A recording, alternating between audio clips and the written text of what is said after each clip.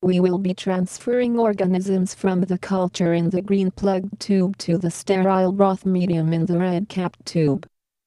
The inoculating loop is held in the flame until the entire wire is red hot. This sterilizes the wire and part of the handle. Note that the instrument is held at an angle and not horizontally. It is always a good idea to loosen the caps and plugs before the transfer operation begins.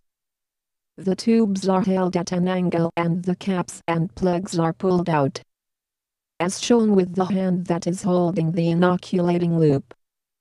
Briefly flame the open ends of the tubes.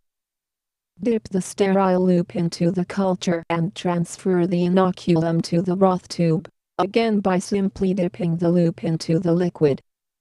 The loop still contains organisms. It is always a good idea to run the loop against the glass on the way out of the inoculated tube in order to break the film that has formed across the loop. This lessens the probability of an aerosol if the film across the loop should break when outside the tube. Briefly flame the tubes again and apply the plugs and caps which have been held in the same hand throughout the procedure. Carefully flame the loop, starting at the base of the wire. By the time the flame reaches the tip, the organisms have dried out and died off, and no aerosol of living cells is possible.